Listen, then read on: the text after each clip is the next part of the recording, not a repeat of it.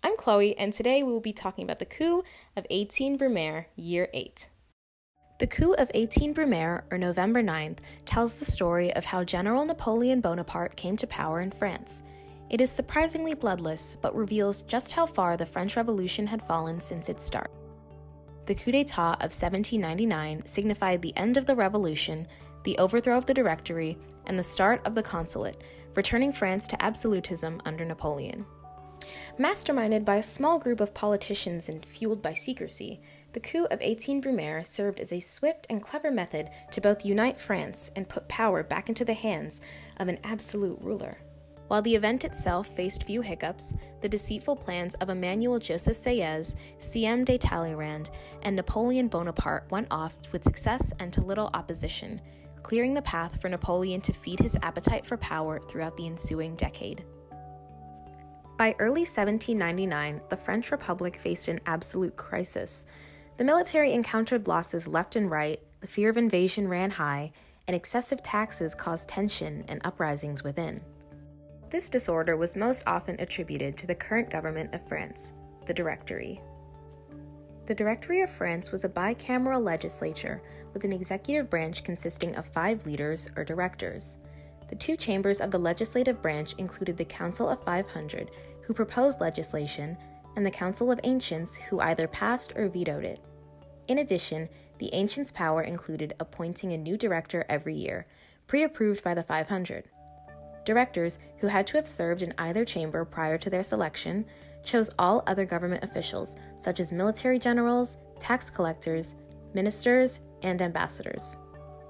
Due to their rank over the legislative branch, and even its endorsement of the distinction, the directors held the most power in governing France. The Directory's attempt to please both left and right failed spectacularly, as the Jacobins were offended by the sham republic and conservatives scoffed at the weak dictatorship.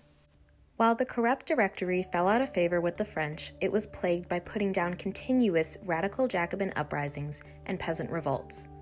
Generals disagreed with the detrimental military organization, feeling as if the government sent them into battle to lose. They too sided with left-wing revolutionaries and talked of the old ways of the radical revolution returning. To the people of France, it looked like civil war was coming soon. But within the highly unpopular Directory, a group of government leaders started to believe that only absolute power and order could stabilize the nation. Emmanuel Joseph Sieyès, one of the 5 directors, his colleague Pierre-Roger Ducos, French Minister of Police and notorious anti-leftist Joseph Fouché, and Director Paul Barrat became involved in a plot to unseat the Directory at the first signs of neo-Jacobins rising again. Sieyès' overarching plan involved a head and a sword, him being the brains behind the operation and a staunch general being its figurehead. The plan originally revolved around the 5 directors stepping down, forcing legislative bodies to draft a new constitution. However, to have the action even considered, there needed to be a substantial threat to France's current government that would believably cause the directors to resign. All the while, Sieyès searched meticulously for the right sword. His first pick had been Barthélemy Catherine Joubert. He then organized a few military wins for Joubert, believing that a reputation for victory was the way to gain the public's trust. However, Joubert was ultimately killed in battle. But in the fall of 1799, General Napoleon Bonaparte fatefully returned to France after a disastrous campaign in Egypt to challenge British forces.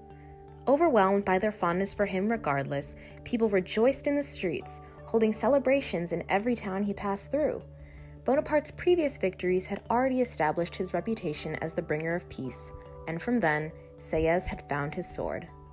While in his brother Lucien's home, Napoleon agreed to work alongside Sieyès to overthrow the Directory despite their history of not getting on well. A bit more than a week from the coup d'état, Sieyès worked closely with Talleyrand, Bonaparte's chief advisor at the time, who acted as an intermediary between the two.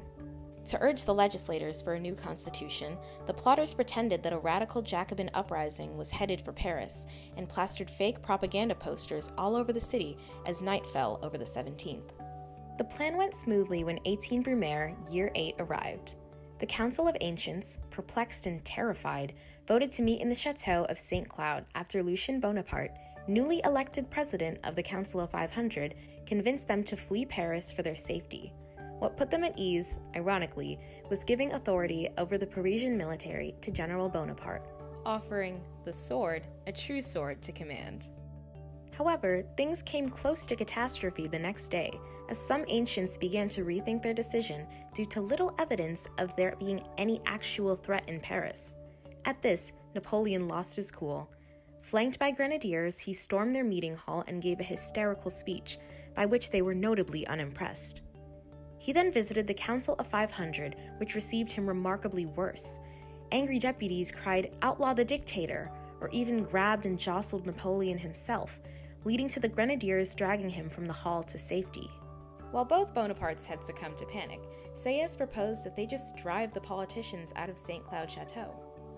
In agreement, they leapt on horseback and informed Napoleon's troops of an armed mob terrorizing the councils and that the general had almost been killed. The grenadiers promptly charged the meeting hall, bayonets set, and the deputies fled through the windows in terror. Merely a few hours later, both councils reluctantly signed off on a new provisional government, naming Sieyès, Ducos, and Bonaparte chief executives of the administration. The establishment of the new regime signified the coup of 18 Brumaire's official completion. Unsurprisingly, Napoleon hailed himself as the hero of the day, and the people of France rejoiced in his establishment as a government ruler. The nation quickly joined together to support him, universally believing that Bonaparte was the man to unite France, end the civil unrest, and lead the country to victory once again.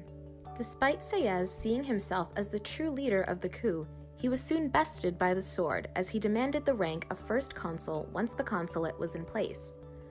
Royalists expected Napoleon's rule would ease France back to monarchy. Unaware of his true ambitions, conservatives saw him as the stable ruler who would bring back their former influence and wealth. The Jacobin left rested easy, trusting that the general would keep the nation from the clutches of absolutism. However, Napoleon had other ideas. His authority over his two colleagues as first consul allowed him to appoint government officers, including legislators, despite the system officially giving that power to the voters.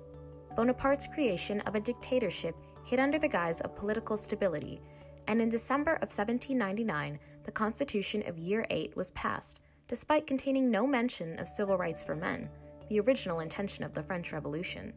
It was apparent that the nation believed sacrificing their liberties was worth the assured peace. Napoleon himself believed that he could convince the people to support anything with a firm will and backed by military strength. Though seen as the bringer of peace, Bonaparte was still a conqueror at heart, and eventually converted his dictatorship into a short-lived imperial dynasty. Driven by his personal hunger for power, he spread the ideals of the revolution, leading by example through his own greatness and enviable savvy.